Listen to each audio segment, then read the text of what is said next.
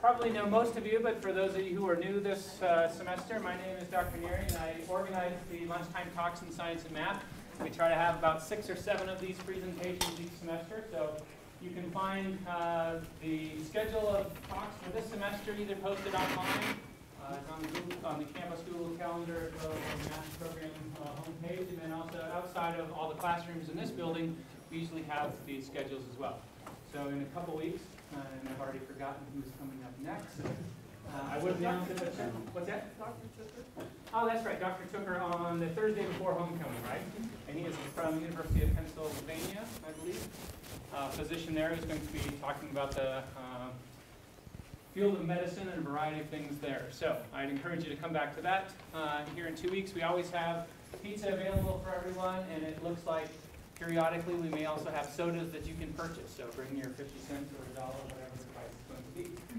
So with that, the first in our series of presentations this semester is going to be given by 4 individuals. They are each Porter Scholars, so they are all science and math majors. They are also Porter Scholars, which means they receive some financial support from a foundation endowment that was set up by Bill Porter, one of our alumnus from last century, and very generous individual. So anyhow, one of the benefits of being a Porter Scholar is that you can apply for support for what we call focused academic programs. So these are typically some sort of individualized plan that is going to help you further your educational and career goals. And so students will submit a plan for a focused academic program, and depending upon the earnings of the endowment, they may or may not receive funding for that. This past summer, 4 of our Porter Scholars went with Dr. Armstrong and part of a larger group to Australia. And as you can see from the photograph right there, it was summer for us. But you do know that they switch when you go down south that way. So without further ado, it's my pleasure to introduce our 4 speakers. So it's Jason Roth, Darin Sisneros, and Tavia Carlson. And you'll all be taking about 10 minutes apiece, something like that. Learning that on some of the research that they did for part of this program. So please help me welcome our speakers.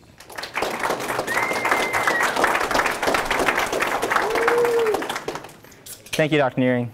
So just briefly, I just want to mention how lucky I am to have the scholarship. It's been giving me so much opportunity over the years.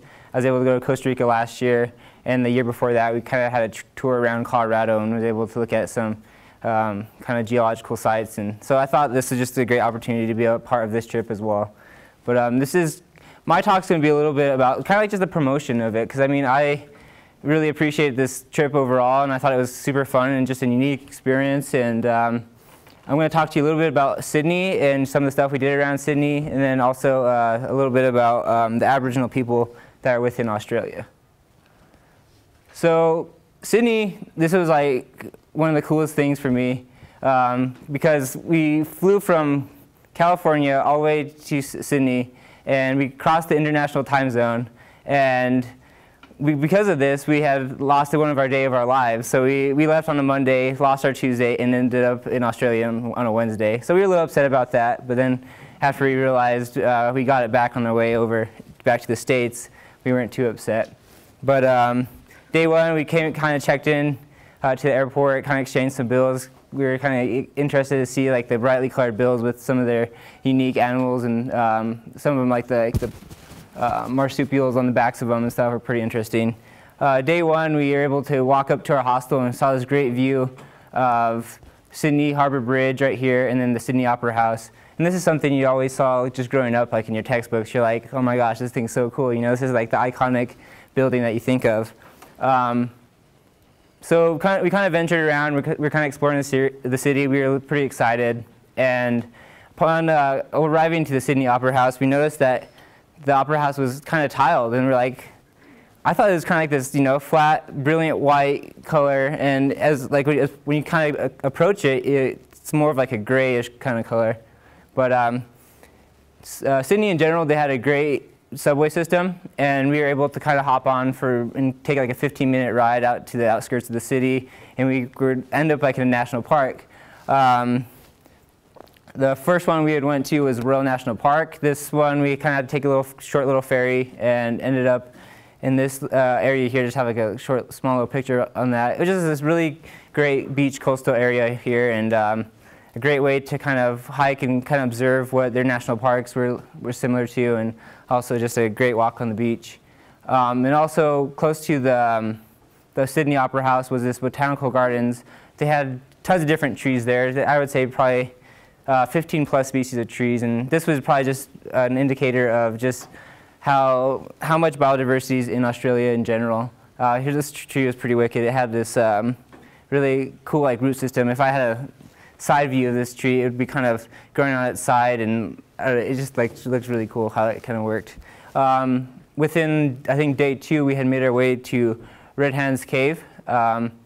Here's a kind of just a picture along the hike that we had taken along the cave, and here's one of our geography majors that's kind of really amazed about some of this like sandstone stuff here. This picture is kind of taken at like a pretty good time too, because I had smacked my head in this little corner here, so I'm kind of rubbing my head there. And then also, being in Sydney, we were able to catch a show at the Sydney Opera House. We had went to a dance theater. This was a show called Patagarang, and this was just kind of a show that kind of talked a little bit about just how the Aboriginals came to be, and just kind of the story about when the British kind of colonized the area. So this was kind of my first encounter with like the Aboriginal culture, I guess. Just a brief overview of the Aboriginal people. They first migrated out of Africa to Asia about 70,000 years ago, and then they ventured to Australia about 50 to 60,000 years ago. And one hypothesis was that they kind of hopped along a series of islands between them just by boat. And one source had indicated that maybe they were here a lot longer, about 100,000 years ago. And I don't think that's really that plausible, but they had one source that indicated that. And this is actually a picture of Red Hands Cave. They had, I don't know, they didn't really explain the significance of what the cave was about too well, but they had just kind of, they pasted their hand in a dye, placed it against the cave here, and then they also had the negative image here where they would put the dye in their mouth and like kind of blow against their hand, you know, making like a spray type gun. So I'm going to talk about the colonization of the Brits. So prior to colonization, the Aboriginal numbers were about 300,000 to 1 million.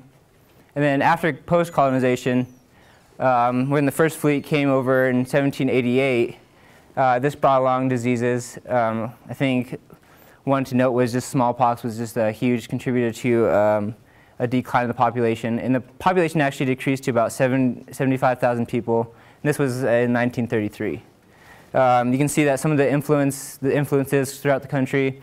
On the Australian flag, you have the Union Jack here. On the $5 bill, you got Queen Elizabeth. And even on our walk with one of the Aboriginal tour guides, we were just having like soda biscuits and tea. So I mean, you see that influence there as well. So what does their population look like now? So there's about 700,000 Aboriginal people currently, and they did make up about 3% of the population. And some of the regions that have like the most people would be the New South Wales region, and the Northern Territory has the greatest percentage. And majority of these people live within about 50 kilometers of the coast. And their population pyramid just looks super ugly. So like if you notice here, the indigenous people are in blue. You notice that a large portion of their population is from like 15 years or younger. And at the higher end of the population pyramid, there's like a low percentage of older people, so greater than 65. So like this, you can probably make some like conjectures to think about, okay, what's the issue here? And this is just probably due to just maybe some health disparities that may be causing the older people to maybe die off earlier and their lifespan to be a lot shorter. So I'm going to briefly touch on some of the disparities.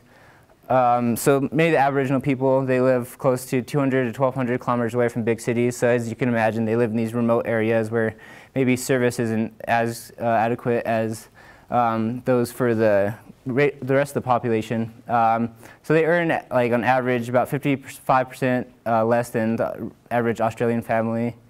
And so they also have like higher rates of imprisonment and unemployment, and just also they're considered the most disadvantaged group. They have an increase in infant mortality, drugs, alcoholism, and just general poor living conditions. like I said, their average lifespan is kind of a lot worse than the rest of the population. It's about 17 years lower. And this is kind of like weird to think about, with Australia having such a great economy and one of like the leaders, and like they don't really take care of their minority population. So some of this could be linked to disease. The Aboriginals kind of face diabetes, and this is about like a 2 times the rate of the rest of the population, and they're more prone to getting heart disease as well. They affect them about 3 times more than the rest.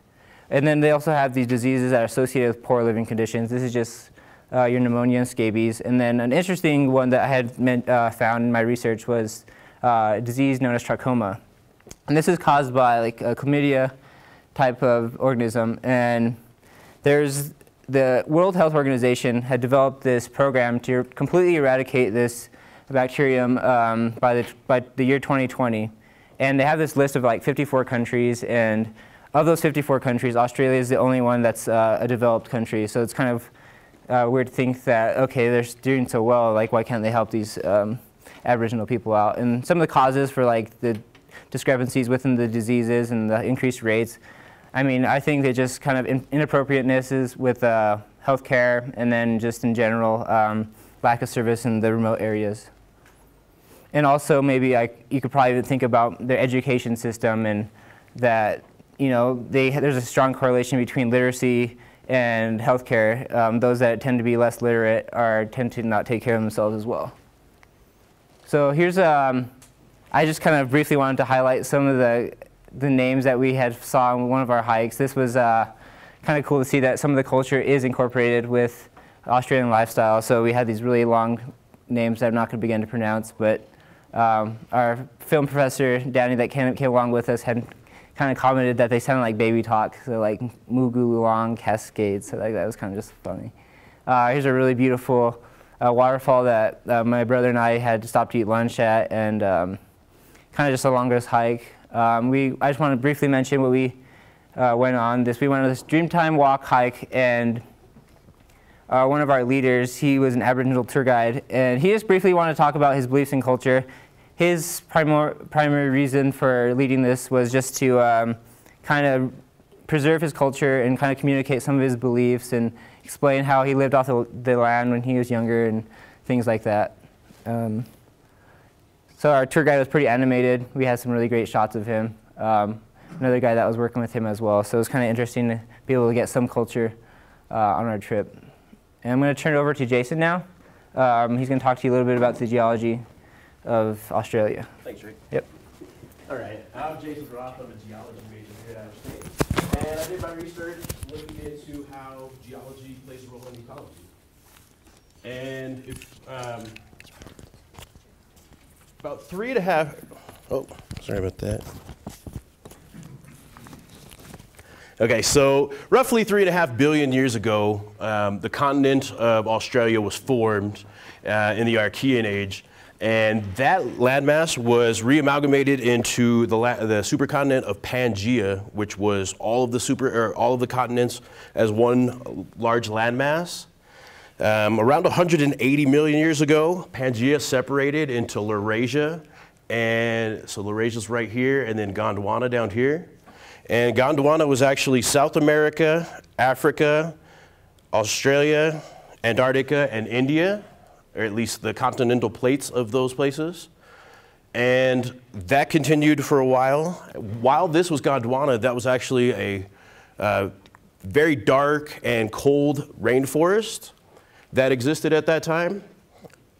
And as rifting occurred, Gondwana actually began to split up into an eastern and a western half.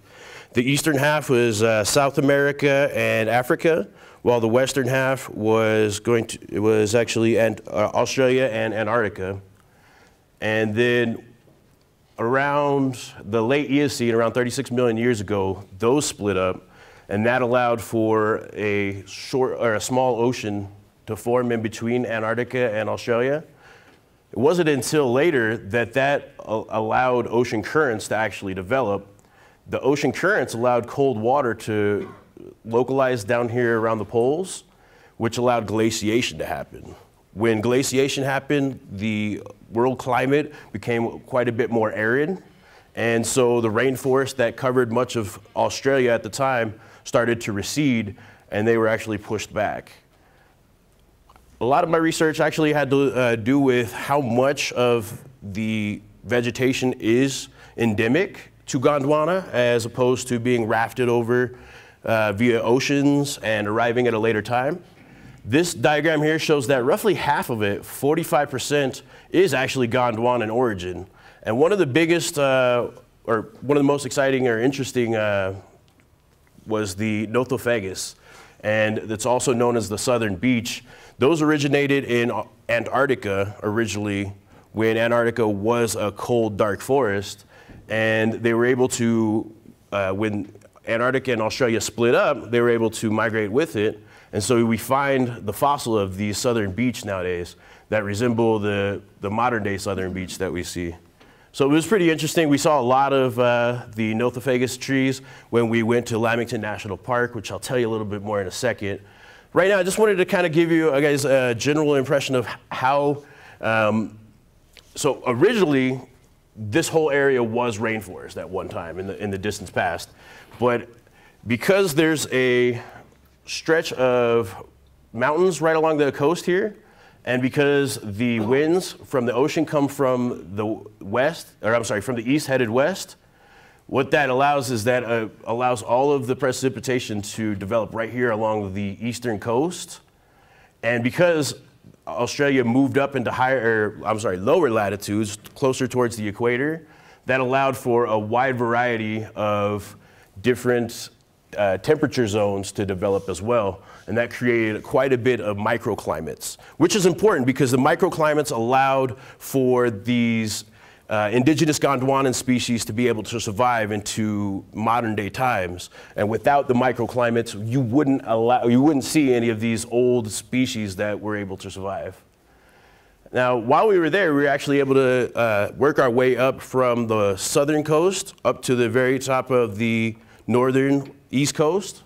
And so we transversed through several different types of rainforest.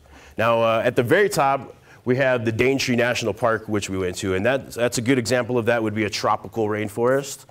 And some of the big features of the tropical rainforest are that you have an uneven canopy, and so it has very different types of trees that stagger how the canopy looks. You have a wide variety of vines and epiphytes that are in the canopy. And epiphytes actually they don't have roots. They actually use the mist and the humidity in the air and actually use that as opposed to having a root system.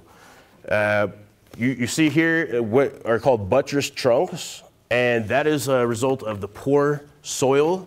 Because Gondwana is so old, it had a lot of time to weather out all of the nutrients out of the soils. And so it has poor soils, and the way that these plants respond to that is by having these big buttress trunks that provide stabilization.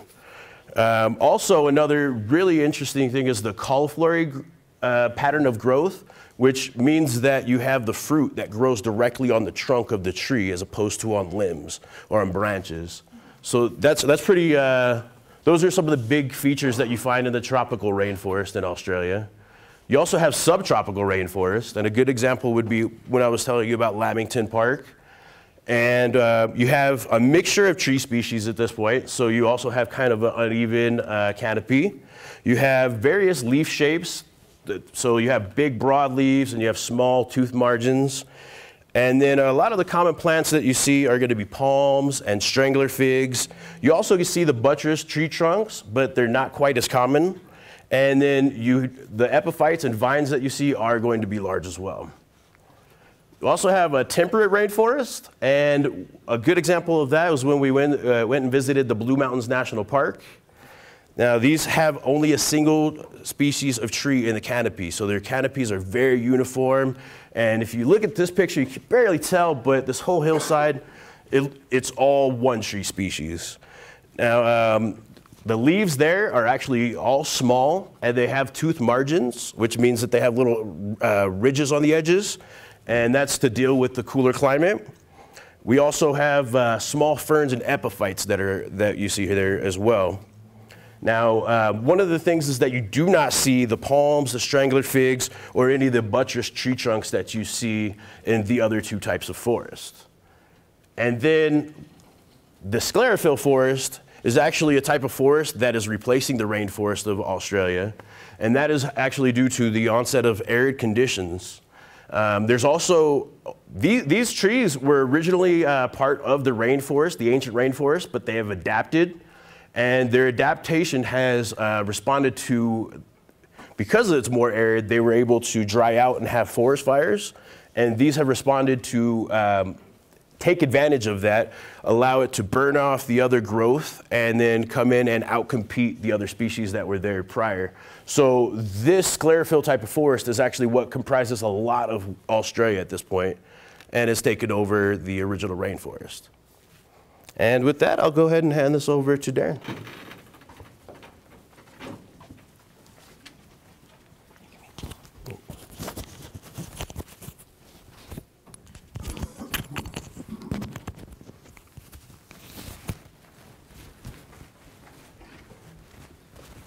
Okay.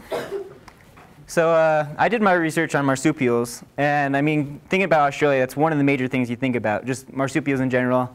It's just a very unique species that we're not quite used to. It's a very different lifestyle compared to the placentals that we see. So to start off, I'm just going to talk about some general characteristics. For one, they're an infant class of mammals. So there's actually 3 classes of mammals. There's placentals, which we're used to as human beings. That's what we are. There's monotremes, which are kind of egg-laying mammals, which are somewhere in between like a reptile and a mammal. And then there's marsupials. So some things that kind of characterize marsupials are the fact that they have very short gestation times. And as a part of that, a lot of their development has to occur like ex-uterally, outside of the uterus. And a lot of the development occurs in the marsupium or the pouch, which many of you guys, I'm sure, know. So they also have hair and they nurse young. And in Australia and New Zealand and New Guinea, they contain about 70% of the world's marsupial species, whereas the remaining 100 species lives in South America. Right here was kind of like a taste of all these kind of exotic species that Jason and Danny were able to try. This right here is actually kind of kangaroo steak. So some people actually try kangaroo. It has like a very gamey type taste. Just marsupials in general just are a huge part of the culture there. I mean, it brings lots of money in for ecotourism. Many people want to come visit. So right here, they have a lot of the marsupial species on their coins. Right here, we actually had to go to a conservation center to see a koala because they're pretty hard to see. For the most part, they're hiding in trees. They're they sleep throughout like 18 hours of their day. Right here, the picture doesn't look too good in the dark, but that's actually a patthymelon. That's a different marsupial species, kind of more rodent-like. Evolutionary history of marsupials. So kind of back to Jason's talk, he talked about Pangaea, the major supercontinent that broke apart into Gondwana and Laurasia. And from Laurasia, many of these marsupial species, they head westward to kind of modern-day South America and North America. And they kind of inhabited there for quite a long time. When North America and South America connected through the Isthmus of Panama, there was this great American interchange where species kind of interacted and kind of just diversified. Right here, I mentioned these 3 species again. Marsupials are actually part of a larger class of metatherians, whereas placentals are part of eutherians. And it was actually kind of quite interesting to me that marsupials were able to dominate, and they're actually the most common species in North America till about the Mesozoic era, and they persisted there until to the mid to late tertiary. So they were there for quite a while. South America, they survived longer, and of course there's still more there today. There's about 100 species. They actually began to go extinct in the late Miocene and early Pliocene. And it was from South America that they actually were able to get to Australia, because they crossed through Antarctica when it was attached. About 50 million years ago is when Antarctica broke away from Australia. So right here was actually one of the monotremes. there's actually two monotremes. There's the platypus and the echidna, and we were actually very lucky to see this echidna just because it's pretty elusive, and you have to see them at night because they're nocturnal. And kind of a fun fact is, if you guys remember Knuckles, he's actually an echidna, so I had to put that there. Right here is when we were in Cairns. We were looking up into a tree, and we were able to see these flying fox, they call them. They're this species of Megachiropta, like these mega bats. They're these fruit-eating bats, and then every night these bats will take flight. There's hundreds of bats that take flight in the air, and they're just a beautiful, remarkable sight. Marsupials, like I said, they diversified quite well. They can range from small 4-footed species to large kangaroos that are over 6 foot tall. There's been many examples of convergent evolution where these marsupial species kind of fill the same niches that many of our placentals do. They have burrowing forms, grazing forms, and gliding forms. One thing I found interesting during my research is because during development, when the embryo has to climb up to the mother's pouch, their forelimbs are already differentiated. That way they can climb up the fur and get into the pouch. And they have these differentiated facial structures to where they can attach to a nipple and kind of permanently attach. So because their arms have to be differentiated to climb up to the mother's pouch, they have only like grasping type hands. They don't really evolve anything separate from that. They don't have like claws or like, I don't know, like web type structures. They live in diverse habitats. I mean, Australia is pretty vast in the sense that like it has desert, rainforest, so they fill a variety of habitats. Nocturnal, they're active throughout the night. Some of them are diurnal throughout the day, and crepuscular kind of throughout the dawn and dusk period. Right here is a bandicoot, just a small rodent species. Right here is actually a wallaby. It's kind of a miniature version of a kangaroo. We were quite disappointed to not actually see a real kangaroo, but this guy kind of served the function because it's just, they were cute and adorable miniature versions. Right here, I thought this was kind of humorous just because that's kind of a problem they have to deal with. It's actually kind of some of their roadkill. Adaptations, so because they have this ex utero development, they've had to adapt to kind of supplement this lifestyle. For example, because placentals have this trophoblast layer around the placenta, this actually protects the embryo from the immune system of the mother. And because marsupials don't have this trophoblast layer, they have to kind of make sure they have short gestation periods to get that embryo out. That way it can survive. And also because a lot of it, they need to get nutrients while it's outside the womb, they have this complex lactation system, which actually kind of occurs in 3 phases. The first phase, kind of the embryo is permanently attached to the teat. Second phase, it's kind of more intermittent, and like the milk composition will change throughout. For example, like first it starts out as being high in carbohydrates, and within the third phase it switches to more lipid and protein based, and a larger production of milk to just kind of supplement a lot of the needed nutrients. One thing I found interesting in my research is that these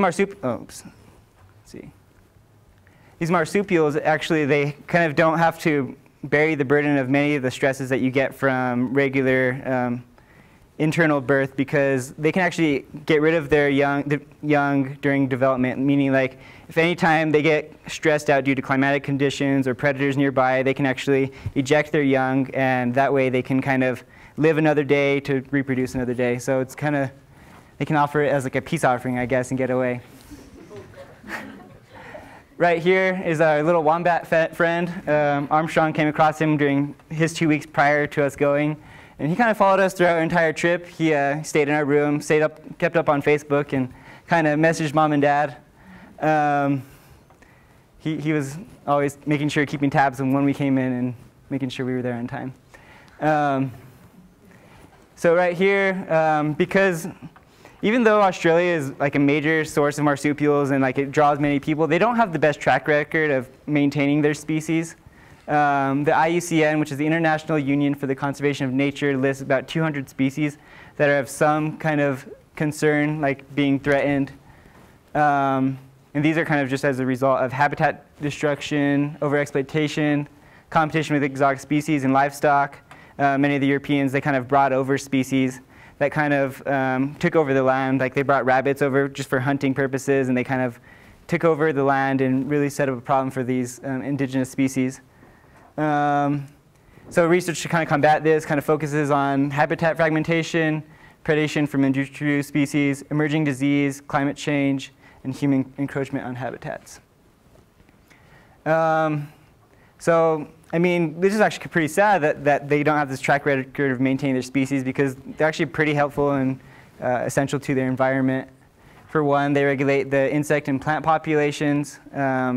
They help in pollen and seed dispersal for their many unique species. They aerate their soil, and human benefits. I mean, they use them as food. They're a huge economic factor, as many people come across from all over the world to see these things. They help for just agricultural pests and things like that. But with that, I'm going to turn it over to Tavia, and she's going to talk a little bit about biodiversity.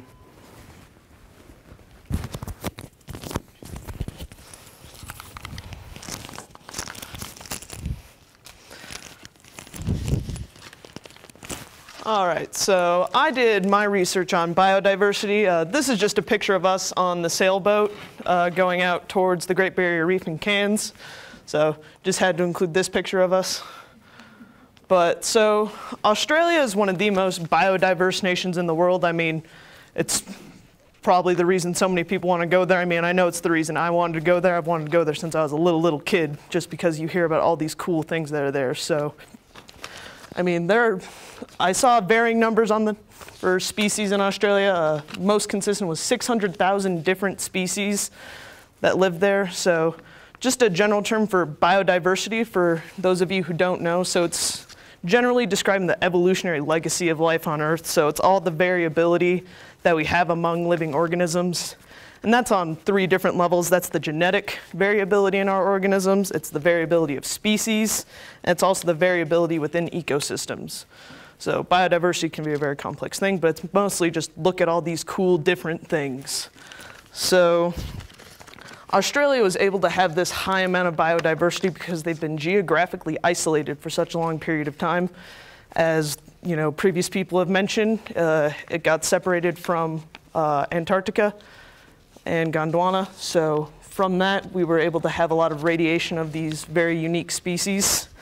So the World Conservation Monitoring Center identifies megadiverse nations, and these nations basically contain the majority of biodiversity on the planet. So in these 17 megadiverse nations, we have 70% of all the biodiversity on Earth in just 17 different nations. So these are listed down here. This is just the number of endemic vertebrate species in these countries. And as you see, Australia has the highest number of endemic vertebrate species. But if you look at these nations, many of them aren't developed nations. The only other really highly developed nation on this list is the United States. So with that comes sort of a responsibility, as the Australian government sees it, to protect this biodiversity, because not only is it present in that country, but they also have the resources and the capability to protect it. Whereas a lot of these other developing nations, biodiversity is really threatened just because their habitats are being threatened just because they need it to develop. You need to clear cut because that's how they're getting their money. So there's a bit of a responsibility for the Australian government. And this is number of endemic plant species, which is 5th there. And as Jason talked about, I mean, we were able to travel through a multitude of different ecosystems and plant communities just in our short little trip. So along with that biodiversity, much of it is endemic to Australia, so you won't find these species anywhere else. They're only in Australia. So 84% of the plants, 83% of mammals, and 45% of birds are all endemic to Australia, so nowhere else. But along with this endemism comes a lot of threats to that biodiversity. So as Jason showed in his presentation, much of the precipitation in Australia all falls along that eastern coast. So along with that, that's where most of our biodiversity is. And also as you go towards the equator, you have an increase in biodiversity.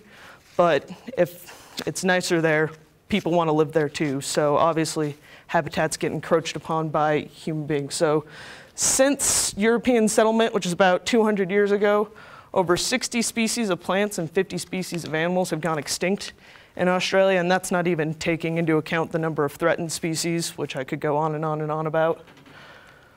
But I just figured I would talk about a couple of the places where we saw some of the most biodiversity. So as we took our trip, we started in Sydney and we worked our way up the coast, going closer and closer towards the equator until finally we ended in Cairns. Two of the places we went in Cairns were the Daintree River. So these are just a couple of shots of the Daintree River. And really what people go to the Daintree River for is crocodiles. So wherever you go in Australia, you see these, ads. We've got this guy holding a big hunk of meat over a boat and a giant crocodile just, coming up and eating it. And that is terrifying, first off, because one thing I learned about crocodiles, I have to share this, so they're not really smart, but they'll follow patterns. So I was reading a news story while I was over there about how they finally caught a crocodile that was waiting outside of school every time the school bell rang. So I guess when you live in Australia, you have to worry about crocodiles getting your children outside the school. So things like that. But we were on a nice little boat. It was only us. The guy didn't hang chunks of meat over the side for crocodiles to come up. So we just got to see them from a distance, a nice safe distance. But we also got to see these little baby guys. I mean, you can hardly see them in the picture right here. And I have no idea how our tour guides are even able to spot these things. They just blend in so well. So got these little baby ones you see. I think this was like the dominant female in the area that we saw. Got another big one. So I think there are only like 3 or 4 big ones on that river that we were able to see, but I mean, they're still super cool. But the other great thing about when we were on that tour guide is our guide also was a bird watcher also. So we learned a fun word for bird watchers. It's twitcher, because they're always twitching to look at birds. So we also got to see a lot of bird species while we were on the river, and really the whole trip we were seeing multitudes of bird species, but it was winter, so obviously didn't get to see as much as we wanted. So this is a heron. I'm not really sure what birds these are. I took pictures of them and I don't remember. Dr. Armstrong might remember more than me, but I think these are herons that were on there, so they're always cleaning their feathers. They're just really majestic looking birds that we got to see.